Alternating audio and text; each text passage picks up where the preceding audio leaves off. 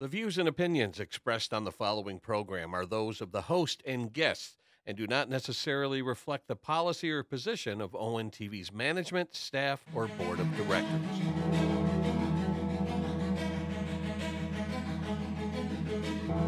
Detroit basketball.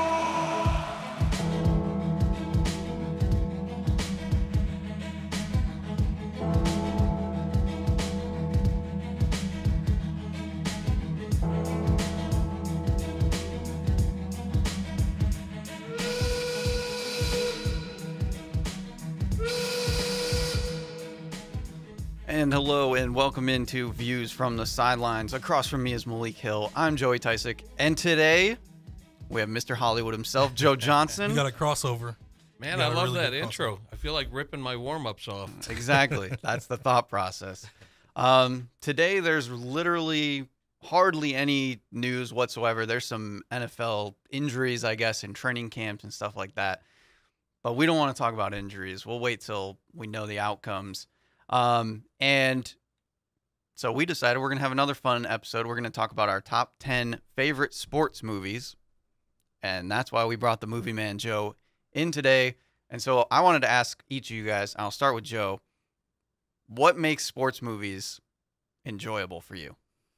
Enjoyable? That uplifting, feel-good ending that a lot of these movies have, even though you have to be careful because if all sports movies had that uplifting, feel-good ending, it just becomes predictable and repetitive and cliche. So I like movies that have a variation on that formula. And even though it's not necessarily a movie, I thought Ted Lasso did a great job of having fun and excitement throughout the series, but these guys didn't, spoiler alert, didn't necessarily win the whole enchilada. Mm-hmm. And so it felt more like real life. Yeah.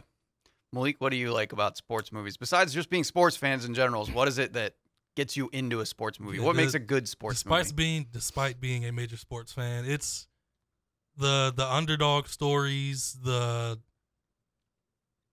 seeing it's hard to describe without like describing why I love sports so much. Mm-hmm. But yeah, the underdog story is like one of the biggest things. Just like seeing a group of guys come together, seeing like a coach come in that nobody respects or nobody believes in and like bring a program together. Those types of things. Yeah. Like including great actors, a great story. Just when it works, it's amazing to watch. Yeah. And even though it's formulaic a lot of times, like you said, with the good guys winning a lot of times. Yeah. It's been done so many different times that it still works. Yeah. Yeah, I'm kind of the same way. I like the compelling story. I need some good acting. But I like it to feel, playing sports when I was younger, I want it to feel similar to that feel. Like, does it feel authentic? Is it somewhat real without being real? And then honestly, for me, for a lot of sports movies, the soundtrack actually can be a big deal. How they portray those big moments, the way that they film it, the way that they put music behind it that like uplifts that moment can sometimes be a big deal. You know, the challenge that sports movies face is how do you compare or compete with actual sports? Yeah. Like for actual sports, there's so many moments that I have where I'm laying on the couch, the game looks like it's out of reach, and then all of a sudden some magical moment happens, and Al Michaels is going, he did what? Mm-hmm. And how do you top that? Yeah. To me, real life supersedes sports movies. Right. That's the hard part, is recreating those moments, because even though they realistically probably could happen in real life, that at the end of the day you're watching a movie. Exactly. So it just takes that little bit away, and that's what's so hard about sports movies. So today we'll do our top 10. We'll kind of try to go briefly through the first 5 or so, and then we get into the nitty-gritty, the meat and potatoes, as I like to always say.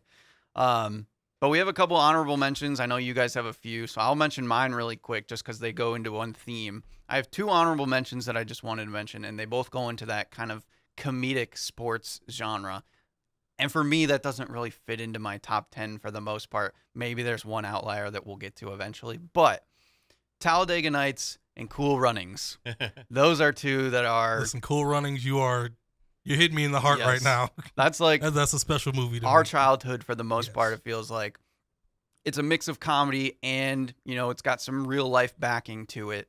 The acting is great, the story is good, and it's just a fun kind of kids Disney movie. It was Disney, right, that made Cool Runnings. Yeah, I'm I pretty think sure. so. And then Talladega Nights is just, it was that Will Ferrell peak era.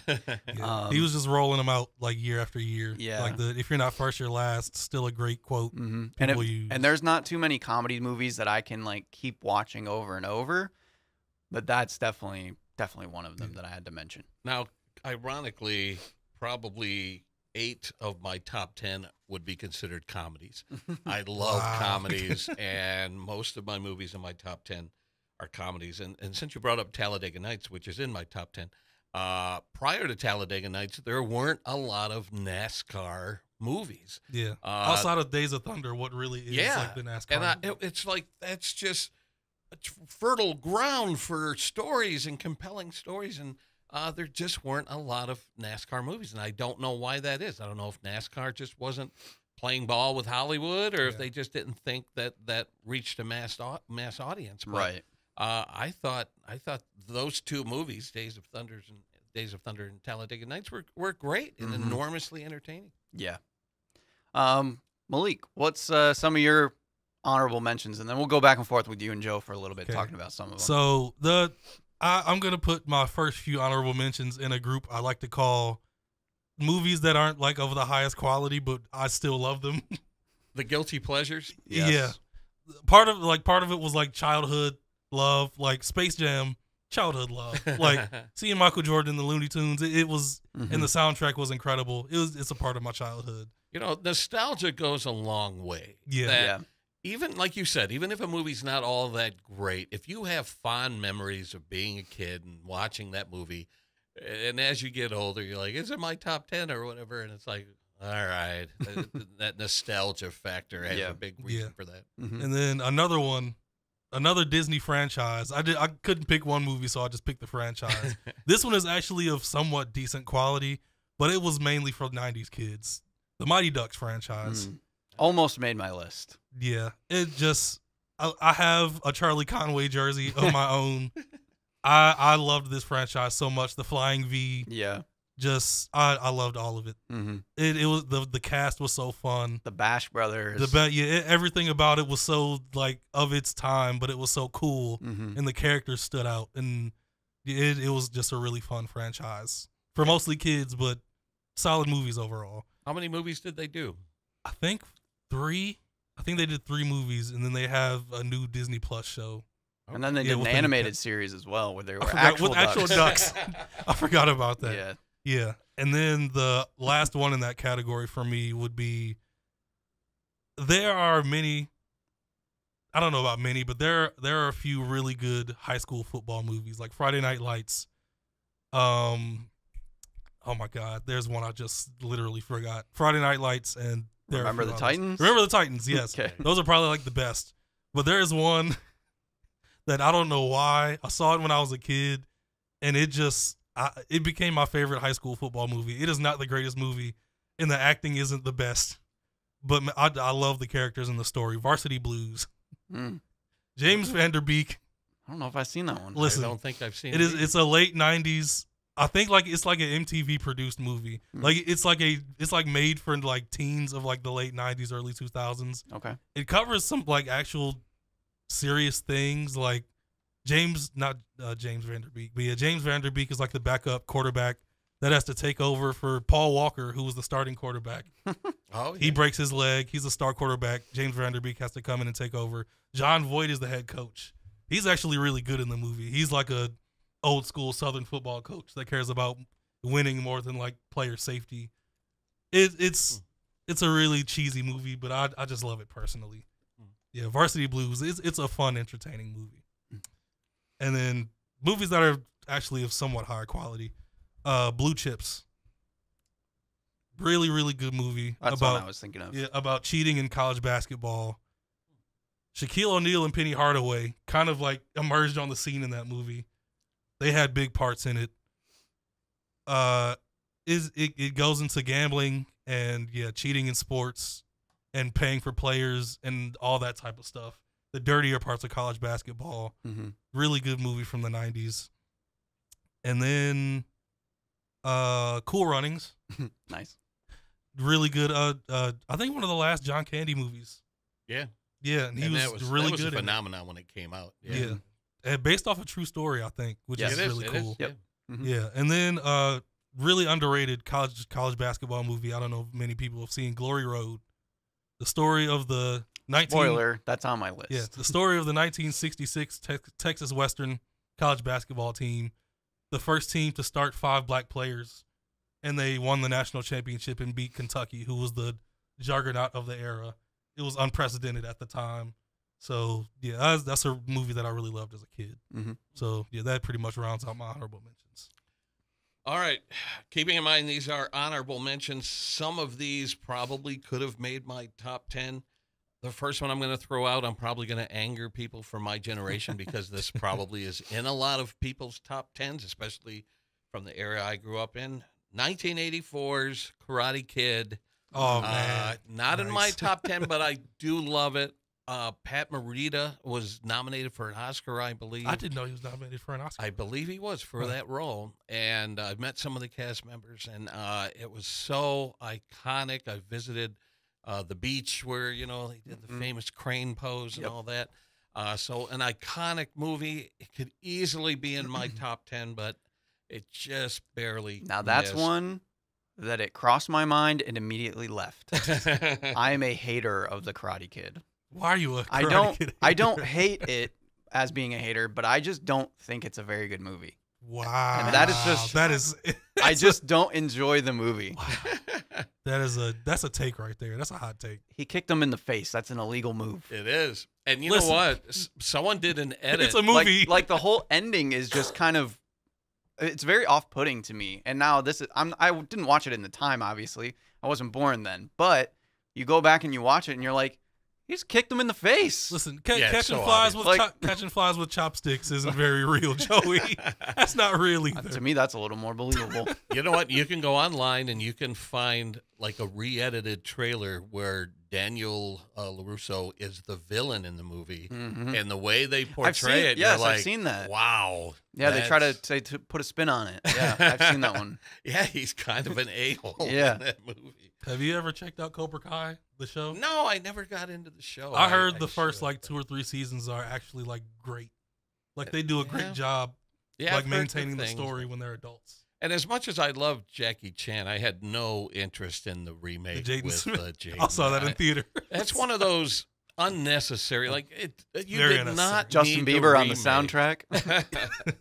So no, that's an abomination.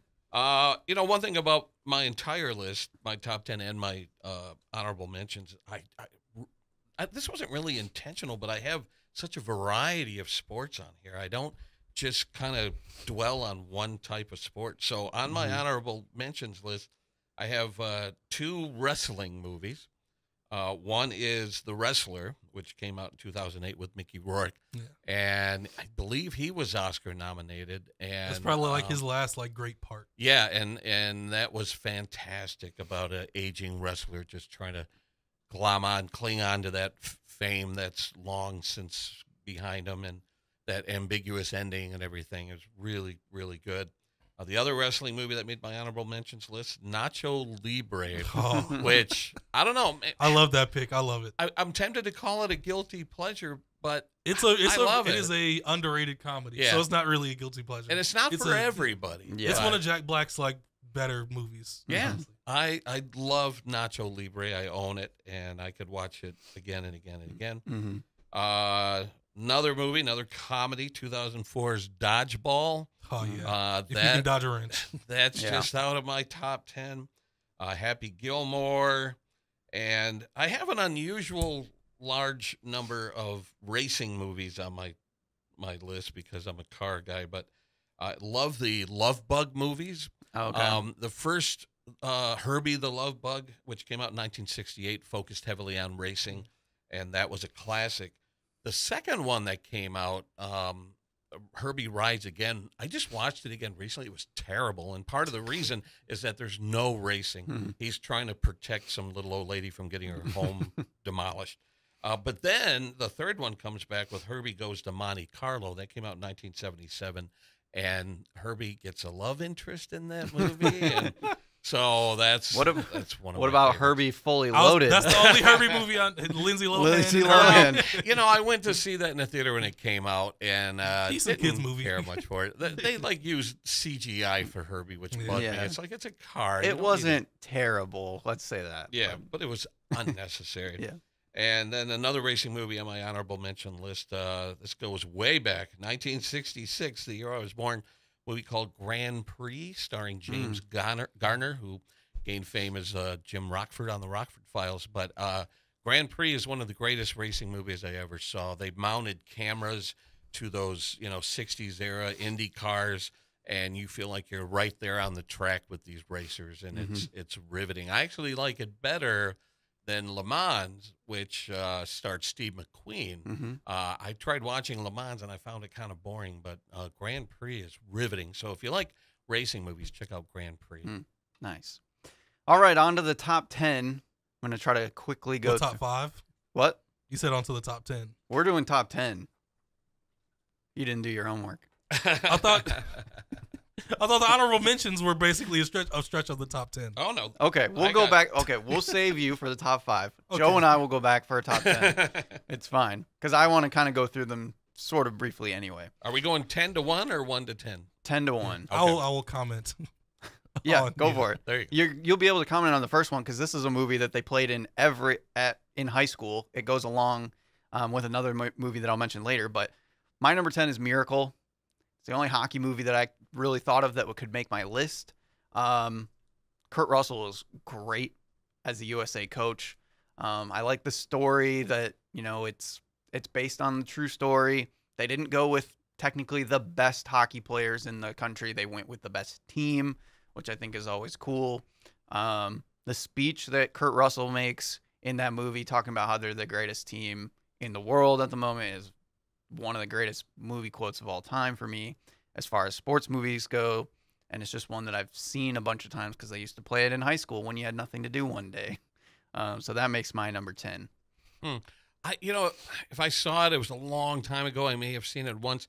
And again, this goes back to what I said earlier. It's kind of hard to sit down and watch a movie that's based on one of the greatest sports moments in sports history. The actual moment, for me, is so much greater than the story a movie can tell.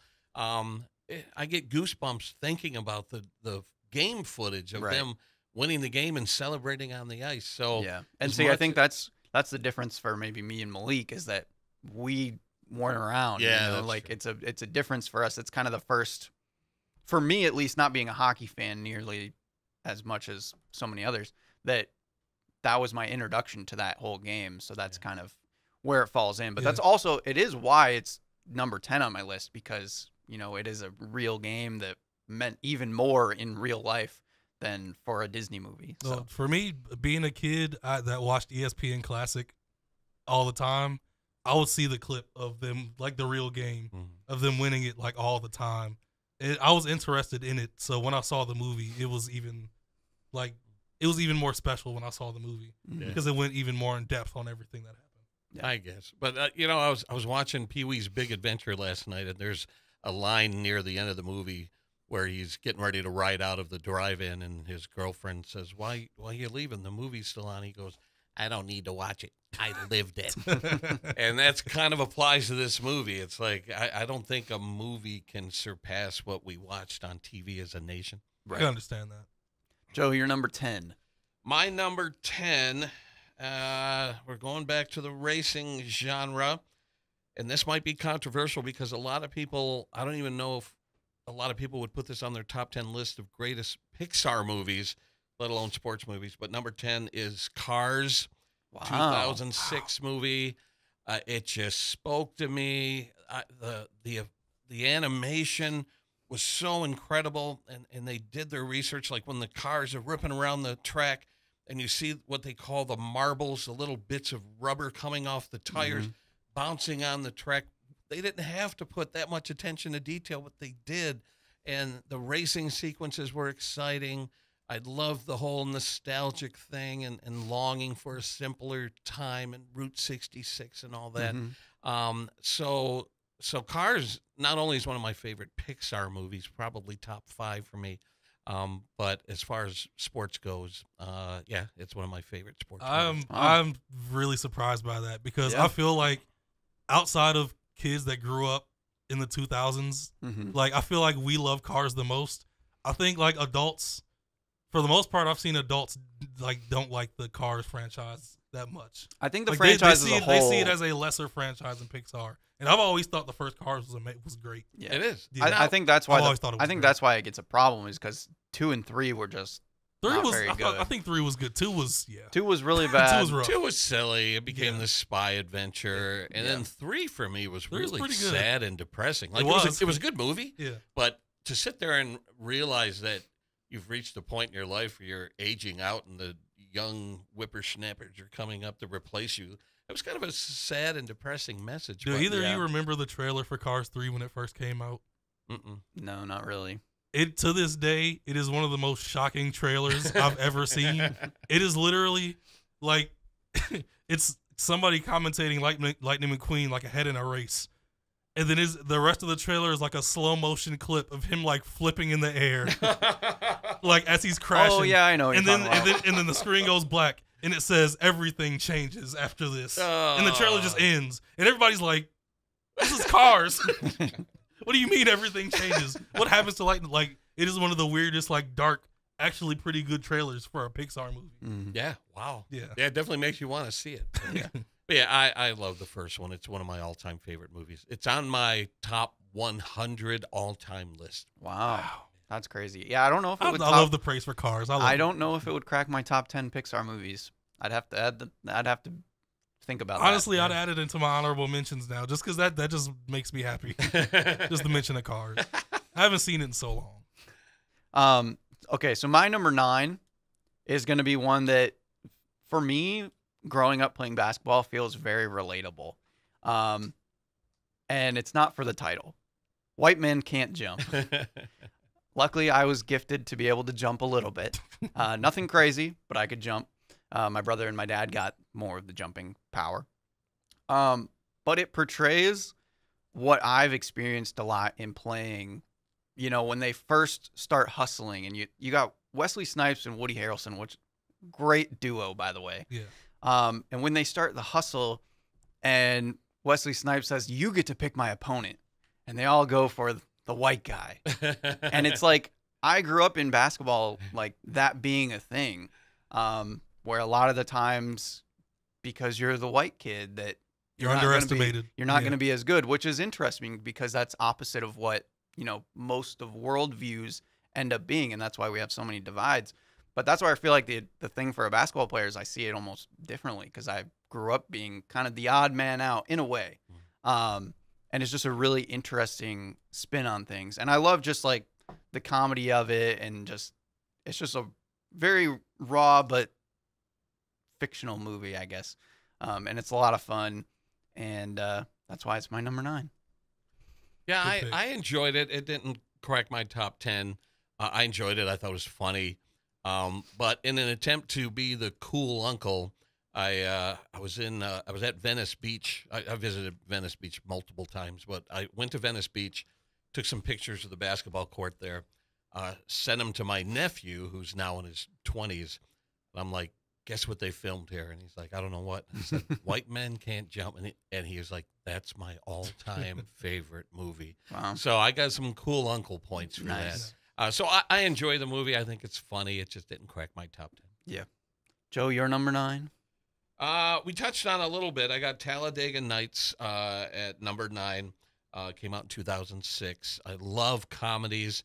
I own over 600 movies on DVD. That doesn't even include TV shows. And most of them are comedies. Like a large majority of the movies I own are comedies. Well over half. Probably close to half. Okay. Not more than half, but close to half. And I love comedies. I love going to a theater and laughing, and love my Will Ferrell. And I thought this movie was so refreshing and just different, and to take that whole NASCAR thing, which is huge. I mean, NASCAR's huge, and to get NASCAR's involvement and everything, and I just love it. I absolutely love Talladega Nights. Yeah, the quotable moments in that movie are second to none.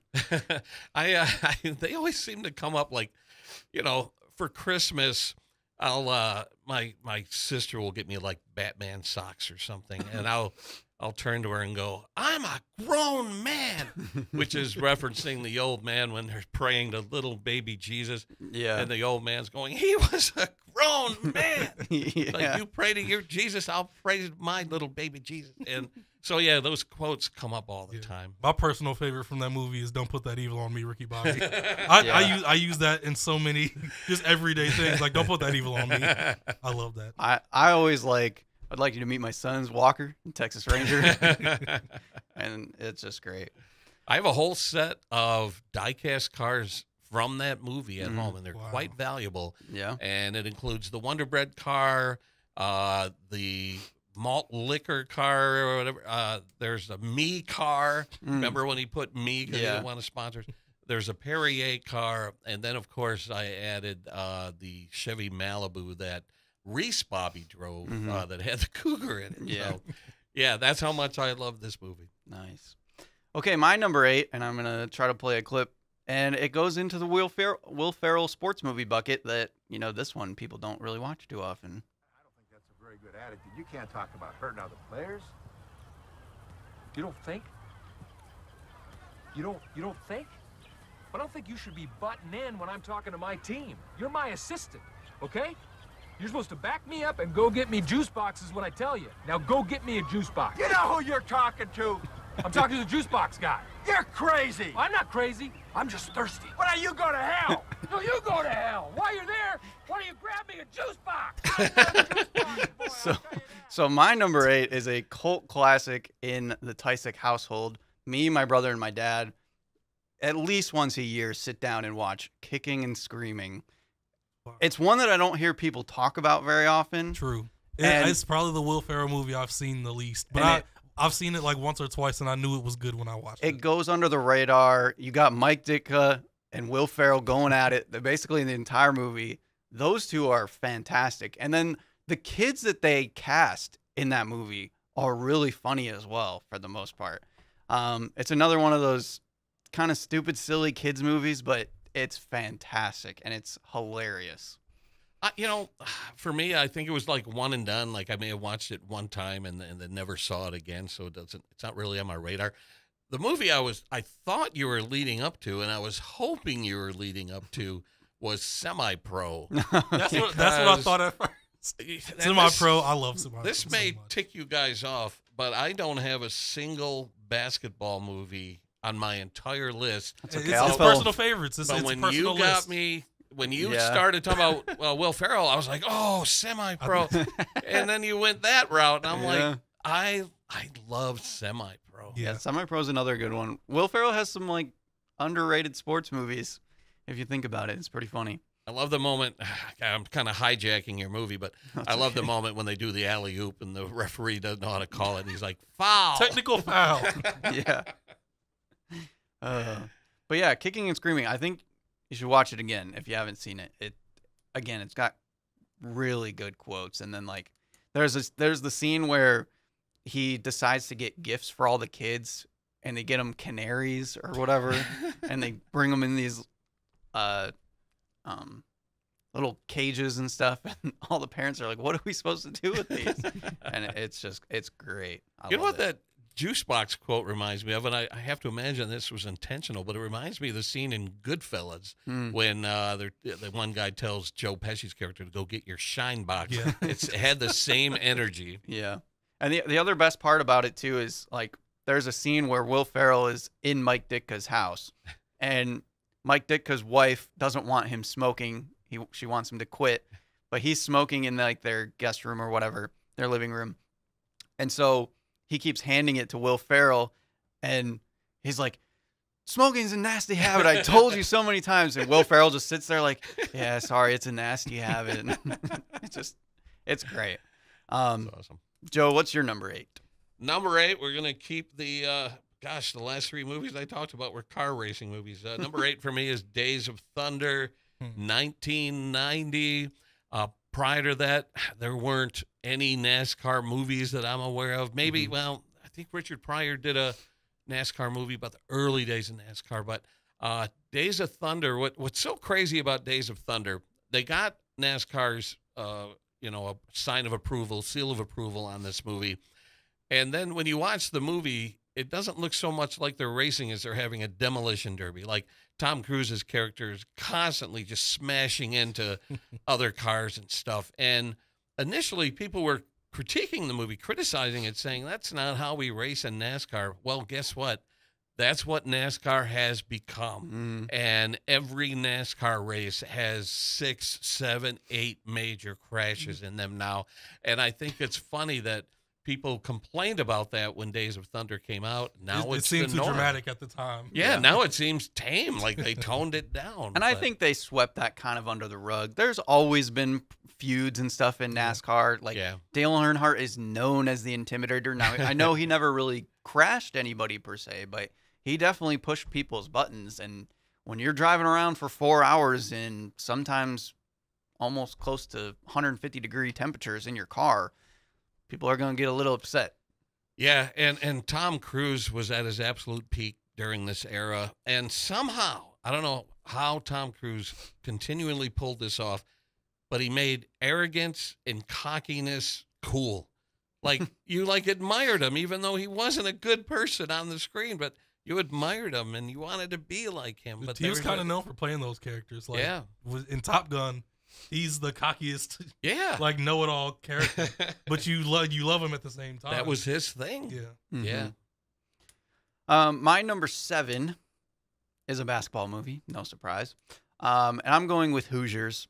It's one that a lot of people would probably put higher. It's a lot of people's favorite basketball movie of all time. I think some people have also come to think it's super overrated. Yeah. I've heard a lot of people say it's the most overrated basketball movie. Yeah. And so I've kind of come on board with that. I know it's like one of my dad's favorites, but for me, it's just, it doesn't have that oomph to it a little bit. There's some good quote movement. But I think like the star of the show is Gene Hackman as the coach. I like the way that they assembled a team in Indiana. But it's just not as compelling to me. And maybe it's just because it's an older movie, but for me, that's why it falls on to number 7, because it's a great basketball movie. It's just not as good as some of the others to me. I got nothing. I don't even know if I've seen it. I told you I have no basketball movies on my list. So I'm surprised Hoosiers is one you haven't seen. Yeah, I'll have. We can recommend you to watch a movie. Yeah, you should. It's a good sports movie. Not as great as some people say it is, but it's really good. Considering I'm a movie guy, I'm always embarrassed when I'm like, I haven't seen it. Yeah, I should at least have made an effort to sit down and watch it. So I will. I'll add it to my must-see movie list. Okay. Can I add? I think I have a 6 and 7 that I could add to the list. Go for it. So, my number 7. I don't know how I just thought of it. Like, I didn't even put it on my honorable mentions. But it's probably a football movie that I've seen more than any in my life. Rudy. Okay. A movie That's people on also... a lot of top 10 lists. A movie that people also... It kind of goes in the Hooters category of some people think it's underrated, some people think it's extremely overrated. Sean Astin, it was kind of like his first big role after, like, being a kid actor. And it is extremely over dramatized, like compared to what the real story is. But watching him go from like a kid at Holy Cross that grew up he wanted nothing more than to be a Notre Dame football player. He transfers to Notre Dame, luckily gets in, works his butt off over and over, just gets crushed. He's nothing more than like 5'7", like 100 pounds, just getting pummeled in practice. Players come to respect him. The coaches don't really respect him, but the players come to love him. They all this is a part that it never happened. They all come into the coach's office and lay their jerseys down and say, "We won't play unless Rudy plays." I love cheesy stuff like that in sports movies. And he ends up playing, makes a game-winning sack, and they raise him up and Rudy's the hero of the story. Now they're building the statue. Now, in real life, he did make a play in the game. He didn't make the game-winning sack. He wasn't the big hero, but he was a major underdog that most guys would never get to play high-level college football like he was able to. And he actually made a play for a big program. So, yeah, I loved Rudy as a kid, and it's a movie I've seen so many times. You know, a friend of mine told the story of he interviewed Sean Astin at one of the Comic-Cons, and he said, of all the different movies you've worked on, which one has the most rabid, fanatic fans? Yeah. Was it Lord of the Rings? Was it Goonies? And he said, hands down, Rudy. He said, those Rudy fans are fanatics. It became the ultimate, like, underdog, like, you shouldn't be here type of sports story. Yeah. My number 7 is a baseball movie, and you guys are going to laugh because you're going to think I'm being self-serving here, but it's an HBO movie called 61. I don't blame you. I don't blame you. Came out in 2001. Now, yes, I was an extra on the film for 2 weeks, and it was one of the most incredible moments of my life, but it easily could have been a terrible movie, and it was not. And the first time I got to see it was at a big premiere that they held at the Fox Theater because they filmed the whole thing at Tiger Stadium. And I went in there and was very pleasantly surprised that it was a compelling story. And what I liked about it is it wasn't hoisting someone up on their shoulders at the end of, kicking the game-winning field goal or hitting the game-winning home run. It was this compelling story about 2 guys playing for the same team, and the fans loved one guy and hated the other guy, despite the fact that he was a Yankee. And when he would go out and do well, the fans would boo him. And you sit there going, how is this possible? And that made the story very, very compelling. And he's like, I don't know what's going on here. And so if you haven't seen 61, I think it's one of the best baseball movies ever made, up there with not League of Their Own, even though I'm going to talk about that later, but up there with The Natural and what's the other one I'm thinking of? Field of Dreams. Yeah, that sort of stuff. I think 61 is in that conversation. So wasn't Billy Crystal like a main producer on that movie? He was the director. He's the director. I heard like maintaining like the accuracy of everything. Yeah, was like a major part for him because he was such a big fan of. Was he a Mets fan or a Yankees fan? Yankees guy.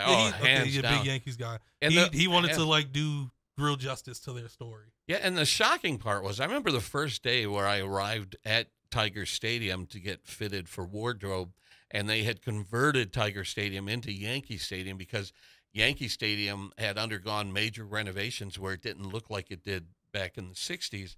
And Tiger Stadium still had that look and feel, but they painted the seats and covered them with fabric so everything had that Yankee greenish hue to it, and it was shocking. Luckily, it was just latex paint and everything. They hosed it all off and removed it and actually filmed scenes at Tiger Stadium. Later in the 2 weeks that we were there. So yeah, it's very, very accurate, well cast. The actors who played Mantle and Maris look the part. It was Barry Pepper was Maris, and Thomas Jane was Mickey Mantle, and they nailed it. And so yeah, it's very authentic too, and it's just a great story. Yeah. My number 6, I won't go on too long about it because Malik kind of mentioned it. It's another movie that I feel like I watched at least once a year in school, and that's Remember the Titans for me. It's my wife's favorite, one of her favorite movies of all time. So it would definitely be her number 1 sports movie. But it's number 6 on my list. I think the story is great. It's kind of the bringing segregation, bringing 2 different colors together. That kind of genre. There's a genre of sports movies that kind of do that kind of thing. But this one is loosely based off of a true story. Now I know that I've heard like since the movie came out that there's a lot of stuff that they don't touch on. Yeah. There's some stuff with is his name Gary Bertier, the linebacker? Yeah, the one that gets hurt in the movie. Yeah, I think his story is like kind of even more sad than they made it seem. There's there's some stuff they left. Yeah, and then there's some things with the coaches that they weren't as nice guys as they were shown in the movie. Also, the other thing that I know in the movie is that when they win the state championship, they win it like on a like a walk-off touchdown or something. In real life, they blew the team out.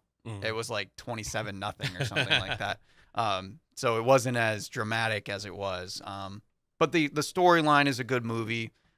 It's enjoyable, and it's just one of those feel-good sports movies. Malik, you said you had a number 6? Yes. So I had a hard time choosing which movie from the Rocky universe I would put on this list.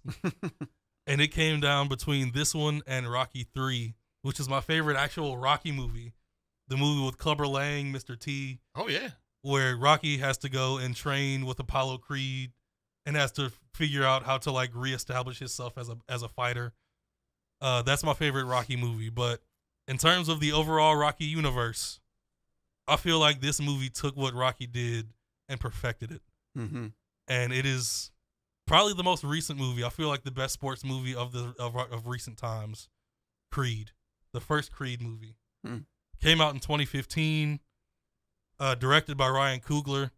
Him and Michael B. Jordan have come together on several projects. This was the one that got both of them over the hump as superstar director and actor.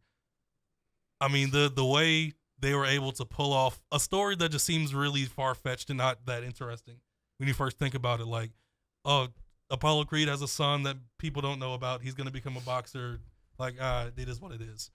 But having him intertwine with Rocky and just every part of it, from the training montages, having a new twist on the training montage, to Adonis Creed finding his love, the way Rocky found his and Adrian in the Rocky franchise, and just the character of Adonis Creed finding himself and being more than just Apollo Creed's son that people didn't know about. It's a great movie. And the final fight like had my heart racing the first time I saw the movie, and I just love the movie Creed.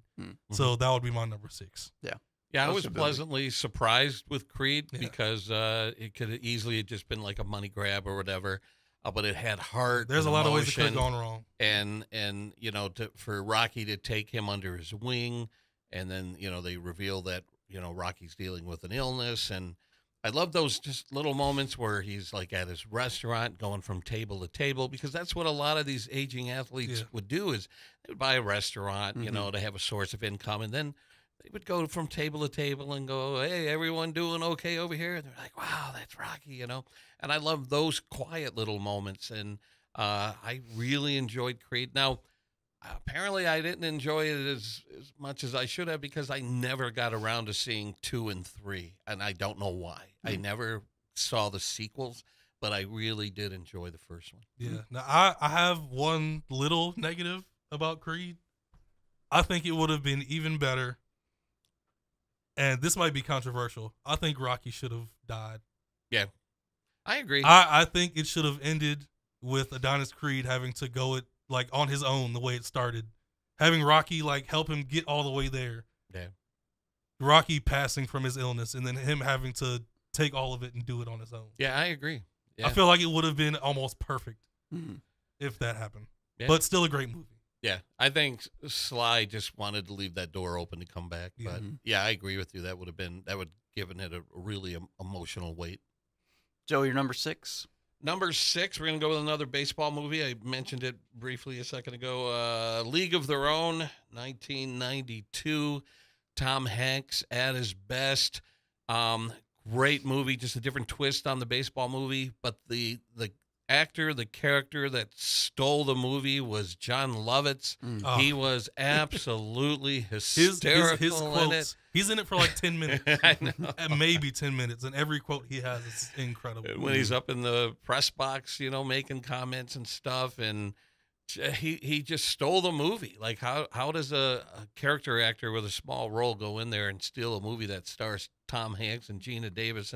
But man, was he great in that. And like I said, I like my sports movies that have something new to offer, just a different twist on things. And, here's a group of women trying to entertain baseball fans while the men folk are overseas fighting in the war. Mhm. And then, they have that all taken away from them when the war ends or whatever. But I love it because it's just a twist on the sports theme, Mhm. and laugh out loud funny, and everybody was just great in it. Yeah. And it started Tom Hanks, probably the greatest run by a single actor maybe ever. Yeah. Tom Hanks from that movie through like 1997, Yeah. where he just didn't miss. Just classic after classic. Yeah. Yeah. My number 5 is the only fighting movie that is in my list, and that movie is Warrior. It's an MMA movie, and it's kind of another one that's a little under the radar. It's got Tom Hardy and Joel Edgerton. They're two estranged brothers. One is an ex-Marine. Joel Edgerton plays like a science teacher or something, maybe a math teacher, I don't know. And they end up being in the same MMA tournament, and there's just a lot of drama to it, and it's really good. And it's not like there's a lot of cheesy fighting movies, especially like the MMA style stuff, but this one's just really feels a little more down to earth. Tom Hardy is fantastic in the movie.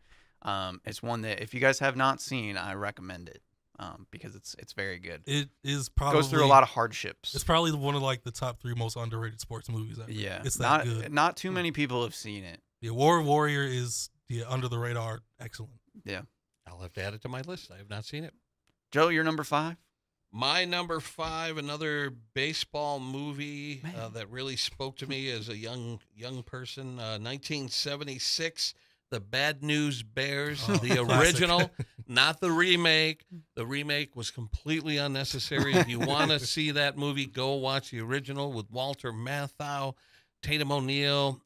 It was so real to me. I was 10 years old when this movie came out, and I felt like I knew these kids. Those kids depicted on the screen were so real.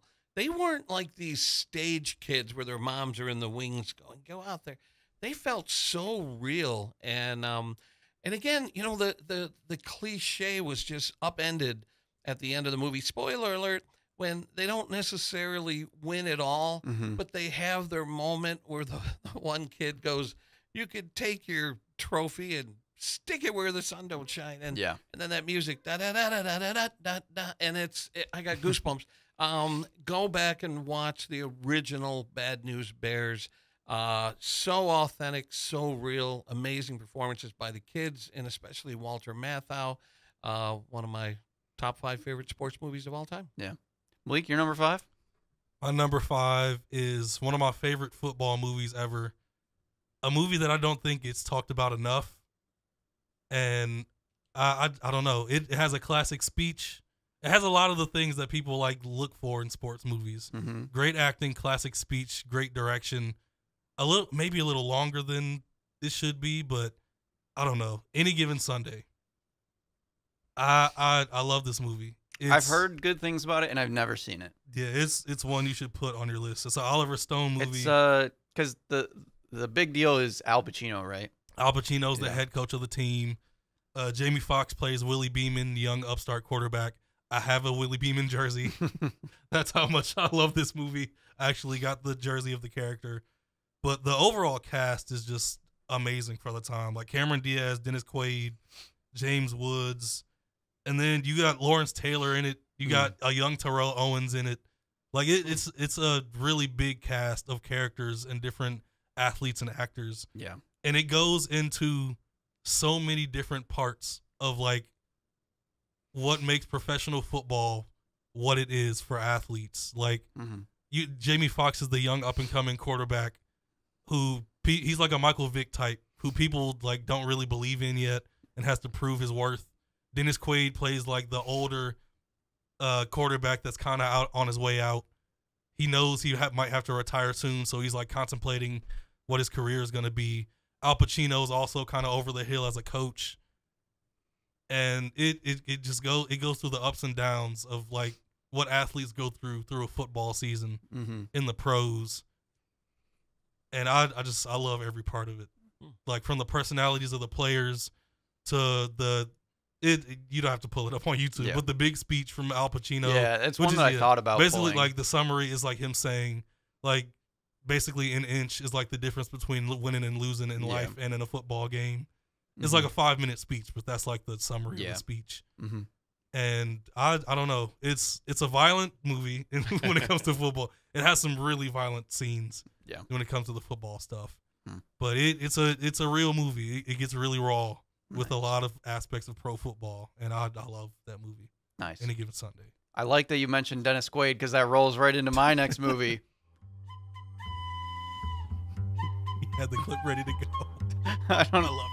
So that music is just played throughout the movie The Rookie, and it's all I ever think about when I watch that movie. That's your clip to that music? Yes, Just That's background hilarious. music. because they play that music basically at every early transition in the movie. So basically, the story is that Dennis Quaid is Jim Morris, who is a former player that had made it all the way to I think single A baseball, and then had too many arm surgeries. So then he became a high school teacher, ended up being the high school coach, and then one day he messes around with his kids and they're throwing, and he throws to his catcher, and they're like, "Man, you throw really hard, coach." He's like, "Well, I was a former player," and so he thinks that he's throwing like 70 or something, and go to find out he's throwing like 90 something, and then he ends up going to a tryout and stuff, and he makes it back into the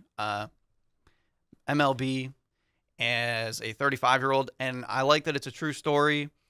Dennis Quaid is great. What's his name? Angus T. Jones plays his son. And then Brian Cox plays his father, who actually does a really good job because him and his father don't get along. He always thought baseball was silly to try to make a career out of it. And it's a very Disney movie, but I like that it's based on a real story. One part of that movie that doesn't matter very much, but I love that era of Tampa Bay Rays uniforms. Yes, the Devil Rays. I love those uniforms that Yeah. they wore back then. Mhm. When I they just were had to the bring that Devil up. Rays. Yeah. I gotta add to that. So I used to have an office on the campus of Oakland University, and they had a speaker coming on campus, and they asked me to record them. So I set up a couple of cameras, and it was the real life Rookie who Mm. Wow. told this story. And so I saw the movie after I heard him tell his story from memory, Yeah. and it was absolutely riveting. And Mhm. you kind of skip some of the highlights. And I don't know I can't remember if this was covered in the movie or not, but basically his team made a bet with him and said, if we Yeah. win the championship, Yes. you got to try out. And he agreed because he didn't think they had a prayer. Yeah, and that's kind of like the first half of the movie. Yeah. And so they win the championship. So he goes to try out. He's pushing a baby stroller, Mhm. and they're asking him, is your son trying out? And he's like, no, I am. And I love the moment where he says he throws without even warming up, he Mhm. throws a pitch, and he sees a guy with a radar gun behind home plate. He's looking at it, and he's banging the radar gun, Mhm. and he's like, oh, geez, I didn't even register on the radar gun. Yeah. So he throws a couple more pitches. He says, all right, I held up my end of the bargain. And as he's leaving, a scout chases him down and says, I will get fired if Mhm. I don't get your contact information. And he's like, why? What happened? And he said, you were throwing in the 90s. Yeah. And yeah. Well, I think the scene too, the guy comes up to him and he asks, "How fast do you think you were throwing?" And he's like, "I don't know, 75." It's something. He's like, "You were throwing like 95." Yeah. He kind of like freaks out. The other Disney moment in that movie is he goes up to a speed trap on the side of the road in his town, and he's curious, so he throws. And he throws at it, and it reads, I can't remember if it was like 70 or something miles per hour. And then he gets back in his truck because he's disappointed he only threw 70. And then all of a sudden it like corrects itself and it says like 90 or something like that. But yeah, there's a lot of good feel-good moments. It follows him from his youth up through his coaching. And then the back half of the movie is him making his MLB journey, Yeah. which is really cool. Yeah, it's just a great story. And he told about, when he was young, he was cocky, he was arrogant. He thought he was going to have a huge impact on Major League Baseball. And then he got the injury and Yeah. thought he was done. He thought he was just over, and then it's just a nice comeback story. Yeah. Let's go back to Malik for your number 4. My number 4 is a boxing movie that I think is I've never heard anybody really talk about it. Okay. And it is one of the best sports movies I've seen. And I used to watch it all the time when I was a kid. It used to come on Showtime like every other day. And I would be like, I've never seen this movie. It's based on a true story. How come I've never heard of this? And it's such a good movie. Cinderella Man. Yep. That was it was on my written list. It didn't actually make my top 10, but yes, great movie. It stars Russell Crowe as James J. Braddock, a fighter during the Great Depression. His wife is played by Renee Zellweger. His trainer, Joe Gold, is played by Paul Giamatti. It's about a fighter, James Braddock, who is kind of like, he's getting older and he's kind of washed up. Yeah. He has a broken hand. People think his career is like coming to an end. It's at the height of the Great Depression, so he's having a hard time providing for his family. Like things are just tough. They're close to losing their house. He has to move his kids to like his sisters or one of their relatives. There's a point where they lose their electricity because they can't pay for it. Yeah, like things really are just like starting to get dire, and his hand is like slowly healing as this is going on. Like over a month or 2, he has to work on the docks near where he lives to like make money to scrap and get food and try to keep the lights on. And as his hand is healing, he's starting to realize like I have to try to fight again, and he's starting to gain motivation. He's starting to work again. His trainer gets him one fight. He wins that one fight. He moves on. He wins another one. People are kind of thinking like it's a fluke because this guy he's old and washed up. He's on nobody's radar, and he continues to win fights. He wins 2 or 3 more fights, and then he gets a shot at the title against Max Baer, who's the boogeyman of that time during the Great Depression. He was known in real life. He killed somebody during a fight. So everybody's telling him like, this is something, you don't need to do this. You've made enough money. You have nothing to prove to anybody. This man has killed someone. If you go on with this fight, you can, but we're telling you not to do it. And for his family to prove it to himself that he can still do it, he goes on and fights the fight, and he ends up winning. Oh wow! He ends up beating Max Baer. He wins the title, and it could be cheesy when you think about it, but it's based on a true story. Wow! He beat all the odds of one of the toughest times in American history, and just scrapped and built himself back up and became a champion, and beat one of the best fighters of his time. Yeah, it's a great movie. Another underrated boxing movie that I will mention too, because it was in my written list, is $1 Million Baby. That's another one that's a really good one. Yeah, that wasn't on my radar. I just had no interest in seeing that one. Yeah. What's your number 4, Joe? Number 4, I'm going to go with my one and only hockey movie on here, Slapshot, 1977. One I have to see. I know it's a classic. Paul Newman at his best. A great story of just underdogs and misfits and the Hanson brothers who became iconic.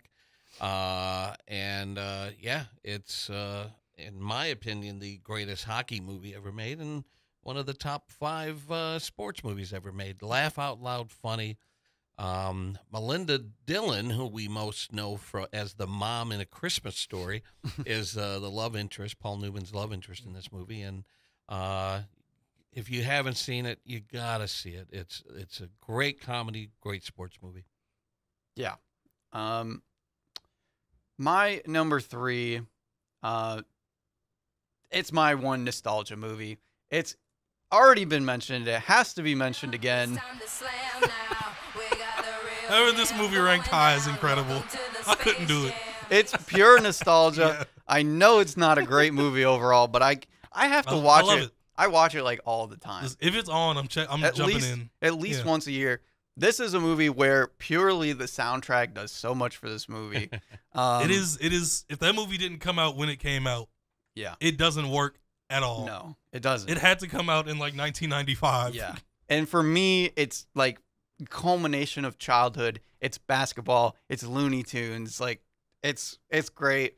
It's so dumb funny at times too. Like Bill Murray is fantastic in that movie. Yeah. Michael Jordan, not a terrible actor as far as, sports athletes go. I like that they brought in so many other athletes, Charles Barkley, and even guys like Sean Bradley. Muggsy Bogues. I love their Monstars counterparts are similar to the actual players in a way. Never watched the new one. I don't care. I'm not doing it. I won't do it. Refuse. Refuse. And just the characters are great. It's got that very old school Looney Tunes vibe to it too, which makes it enjoyable. And it's one that I always go back to, not just for the soundtrack, but just for some of the moments to relive. Definitely a nostalgia pick. Yeah. Joe, your number 3. My number 3, I'm going to go with The Longest Yard, not the 2005 Adam I love Sandler the 2005 remake. No, I I'm love the going with the 1974 original with Burt Reynolds. Again, it's gritty, it's dark at times, but it's laugh out loud funny. Mm-hmm. And Burt Reynolds at his peak. It has its ups and downs and highs and lows, and just so great. Just trying to, him going around trying to recruit all these really vicious prisoners to get a chance to take their anger out on the guards. And, just so good. Absolute classic. One of several movies on my list made before you guys were born. But, yeah, if you haven't seen the original Longest Yard, check it out. The remake is kind of a pet peeve of mine. And this is an issue I have with sports movies in general, that whoever the actor is that stars in these movies has to be convincing in that role. And sometimes they don't always nail it. And a lot of people have had a hard time accepting Adam Sandler as a former NFL quarterback. Yeah. He just doesn't seem to fit that Right. role. And there was another movie, what was it? The Bruce Willis movie, where they played football, and Damon Wayans was my like the God. quarterback, and then I know. you just don't what movie you're see talking about. that. And so to make a sports movie work, you got to cast appropriately and make sure these actors have the chops to pull it off. And unfortunately, the remake was funny, but it just doesn't hold the candle to the original. Burt Reynolds was an athlete. He was a quarterback, I think, at the University of Miami or something like that. So there's no question that he was able to pull off that role. So. Yeah, I feel like the remake, they tried to lean more towards the comedy more than the original. For Exactly. Sure. Malik, your number 3? My number 3 is, it's a movie that I don't think will ever be able to be pulled off again. And it kind of makes me miss like what movies used to be and the type of movies that kind of used to be blockbusters that aren't anymore. Jerry Maguire. It is a romantic dramedy sports movie. Yeah, and it works in every single bit of it. And I don't know how it does it, but like the standout quote of the movie is like, "You complete me, and you had me at hello," or "Show me the money." And then the sports aspect of "Show me the money," like there are so many moving parts in the movie, from Tom Cruise being like a big famous agent that gets fired from his agency, Cuba Gooding Jr. being his one high level athlete client. I don't know how the movie does it. It's one of those movies from the 90s that makes me miss what movies used to be. Yeah. Because putting all those elements together to me should never work. And every bit of the movie, it just works. Yeah, it was a phenomenon when it came out. It was huge. Cuba Gooding Jr., the peak of his career before he started making weird decisions in movies. Tom Cruise at the peak of his powers. Renee Zellweger on the come up. Young Regina King as Cuba Gooding Jr.'s wife. Like, the cast is good, and the story is great. Jonathan Lipnicki, one of the cutest kids in movie history in a sports movie. Go ahead. Oh, yeah. And Sorry. yeah, it's a movie that's I love so much, from the sports aspect to the agent to all of it. It's an underrated sports movie, but it brings in all those elements together, and it just works. And it shows a different side of sports. I'll give you that. Yeah. It's funny though. You mentioned Cuba Gooding Jr. Radio almost made my top 10, but it's kind of died off. Controversial. Yeah, it's. It is a part of what made his career kind of fall off. But as a kid, that would have been up there for me. My number 2, again, Malik already mentioned it earlier, is Glory Road. It is another Disney movie. But for me, I don't know if this is where I started to enjoy the team that always wins losing. But seeing Texas Western take off Kentucky, who was a powerhouse way back when, is enjoyable. I like, again, that it's loosely rooted on the true story. Texas Western being the first team to have 5 black athletes to start on their team. I like the way that the coach brought the players in. It was almost a similar vibe to Hoosiers, about these guys that, nobody else was recruiting, but he felt they were perfect for his team and what he wanted as part of his team, and that they were being overlooked because of their color. And it's just another feel-good movie, but I enjoy it for what it is. Joe, you're number 2? Number 2, I'm going to go with what I feel is the greatest comedy ever made, and that is Caddyshack, 1980. Well, that's not really a hot take. Yeah. Well, there are a lot of people that think Caddyshack is one of the most quoted movies of all time. I mean, you can't go golfing without rattling off a bunch of lines from that movie. One of the greatest casts ever assembled for a movie. And it all revolves around golf. And you got Rodney Dangerfield doing his thing, and Chevy Chase when he was charming and handsome and suave back in the day. And, of course, Bill Murray just stealing the whole thing with the groundskeeper. So, yeah, the whole thing revolves around golf, which qualifies it as a sports movie, but in my opinion, the greatest comedy of all time. So how disappointed were you when you saw Caddyshack 2? I saw it once, like on cable. I didn't even see it in the theater. One of the worst sequels. And you got, I think Dan Aykroyd came on and tried to Chevy Chase wouldn't do the sequel. Well, I think Dan Aykroyd tried to do the Bill Murray thing with the groundskeeper, kind of acting goofy, and it just didn't work. It just was a disaster. So I've been going to therapy to try to forget that movie, so thanks for bringing it up. I had to bring it up just because of how infamous it is. Malik, you're number 2. My number 2 is, my final 2 movies are baseball movies. Okay. And this number 2 is one that every time, I have it saved on my YouTube because it's free on YouTube. And every now and then, I'll just come back to it when I have nothing to watch because I love all the characters. I love the comedy. I love the story. I love the fact that it's something you can't do in today's game where you can take on the identity of an actual real team and like put thousands of fans in a stadium and film scenes like it's a real baseball. Yeah. Major League. Every single, the characters are the major standout, from Charlie Sheen as Ricky Wild Thing Vaughn, Wesley Snipes as Willie Mays Hayes, Dennis Haber as Pedro Serrano, Tom Berenger as Jake Taylor. Like, you can just go down the line of all the memorable characters. Of course, Bob Uecker. Yes, that's just a bit outside. There are so many quotables that you will never forget after you're done with the movie. And it's just such a classic. It's a feel-good movie. It's hilarious. I just love Major League so much. Yeah. Yeah. Okay, my number 1.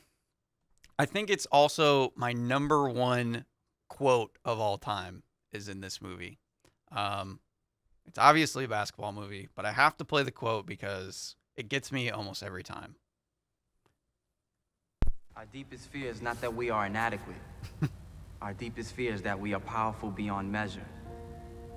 It is our light, not our darkness, that most frightens us. Your playing small does not serve the world. There is nothing enlightened about shrinking so that other people won't feel insecure around you. We were all meant to shine as children do. It's not just in some of us, it's in everyone. And as we let our own light shine, we unconsciously give other people permission to do the same, as we are liberated from our own fear. our presence automatically liberates others.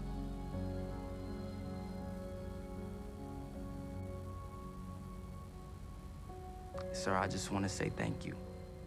Oh, Timo Cruz gets me every time. I am honestly very surprised that this is your number one. I know it's got. I love this movie. It's got its qualms to it, but my number one is Coach Carter.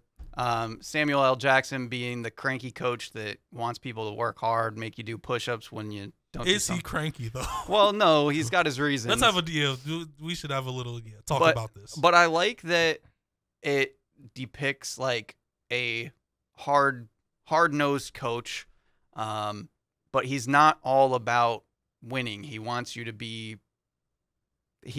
to get an education first and then move on with basketball, because it's about Richmond in California, so they're inner city kids and they're struggling in school. So he's trying to get them to become men. And I like that at the end of the movie, they don't win. Like we talked about earlier, it's not really the cliche, and they won more so in becoming those people that Coach Carter wanted them to be.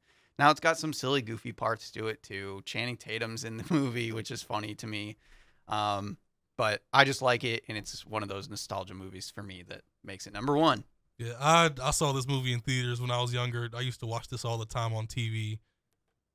Coach Carter was an excellent coach and a great person, and that community was ridiculous. Yeah, they didn't want They were angry because he wanted them to maintain 2.0 GPAs. Yeah. And that he wanted them to wear shirts and ties to games. Mm-hmm. It's crazy. Yeah. Just simple stuff that he wanted, and the community was angry. Yeah. Well, because they believed that because they were part of that city, they were never going to amount to anything. So it's a great movie to me. Joe, your number one. We touched on it briefly. For me, the greatest sports movie ever made is Rocky, 1976. Even just there we go. The story of how it got made, Sylvester Stallone insisting that, he was trying to sell his script, but he was part of the package, and studios were like, well, you're an unknown. We want to cast someone who's a box office draw. And he said, no deal. And so he fought to have this movie made. They shot sort of guerrilla style in Philadelphia, and it went on to win Best Picture, which that alone could be a movie of the making of Rocky. Now, when you say, Rocky, you could be referring to the entire franchise, because everyone has their different favorite. I agree with you. I personally love Rocky 3 with Mr. T and him being soft and taking Mr. T for granted and just getting his ass kicked, and then having to get mentored and trained by Apollo to come back for the rematch. I absolutely love Rocky 3. It's a phenomenon. But I have many, many friends who say Rocky 4 is their movie, that, Ivan Drago, East versus West, all that stuff is their favorite movie. Not a lot of people liked Rocky 5. This is a rough watch. But 5 is a rough. I had people, insisting that I watch Rocky Balboa because I had never gotten around to seeing it. Movie. That's surprisingly good. Great speech in that movie. Yeah. That's how winning is done speech. That's a pretty worthy addition to the Rocky franchise. And then, like you said, Creed has continued that. So when I say Rocky, I could be talking about the entire franchise. But, I probably a few years ago, maybe it was during COVID, I wanted to revisit the first Rocky because I hadn't seen it in a long time. And, of course, we're all familiar with its iconic moments of running up the steps and all that stuff. But when he's in the ring with Apollo, and Apollo's being arrogant, he's got the red, white, and blue, outfit on and everything, and then Rocky, knocks him on his butt, I found myself on my feet, sitting alone on my couch, standing up and going, holy cow. It has so many great moments like that a lot of people agree with me. Rocky and its franchise just is the peak of sports movies. And to me, that's another one I just can't. I don't get behind it. Wow. That's surprising. Like the franchise as a whole? Yeah. Oh, my God. I know. That one hurts. I mean, That I'm not going to hurts. knock the movie. It's just not for me. I don't know. It's just never clicked with me. It's never been one that I seek out to go watch. Even if it's on, I I don't typically care. I'm not like the biggest Sylvester Stallone fan to begin with. Like I'm not a huge fan of the Rambo series or anything. So like that might be part of it. But it's just, I don't know. It's not one that I really get into. I feel personally attacked. I knew I would upset some people. That's shocking. Yeah. Malik, your number one. My number one is a movie that was on his list. I think it was your number 6, A League of Their Own. Number one. Wow, that's my awesome. number one. That surprises me. Throughout the years, like when I was younger, I would watch it and I would enjoy it. But as time has gone on, every time it's on, I jump in and from the John Lovitz stuff to every single character is just perfectly casted. The humor is perfect. The story of the women playing when the men are at war and them coming together as a team. It seems like almost everybody in the movie is like at their peak. Like everybody's firing on all cylinders. I love that movie. Every time it's on, I'm watching it from start to finish. And it's my favorite sports movie at this point. That's wild. That's awesome. I love it, man. And that is why we chose to do sports movies today, because we hardly had any overlap. Right. And that's kind of what I was hoping for, because sports movies are so, I feel like they're very niche and everybody has a nostalgic reason, kind of like how we talked about at the beginning, for why their sports movie is their favorite one, whether it's because it, was when they were younger or their time period or the sport that they liked or, a multitude of reasons. And I think that's what makes sports movies interesting, because although they have cliches and all these different things, they all kind of turn out similarly. Everybody has their own favorite for different reasons. And you guys brought up a number of titles that I'm going to have to check out. There's a lot that just haven't been on my radar. Yeah. So Joe, I thank you for coming on today. Thanks for having me. That was fun, sir. Being the movie guy. Malik, I don't know what we're doing next week. We'll see if more news and notes comes out. We're a few weeks away from football actually starting. So. Well, football is actually tomorrow, but I'm not talking about the Hall of Fame game next week. So. Like I could possibly start college football previews because week 0 is like August 26th. Yeah. So maybe we'll do a half and half episode of maybe a little list and some sports news. We're getting close to thinking about fantasy too, so maybe some fantasy prep. Yeah, we can talk a little bit about that as well. That'll be at the end of the month, which is going to be crazy. But this has been Views from the Sidelines, and we will see you guys next time. It really hurts that you don't like Rocky. You got to figure it out, please.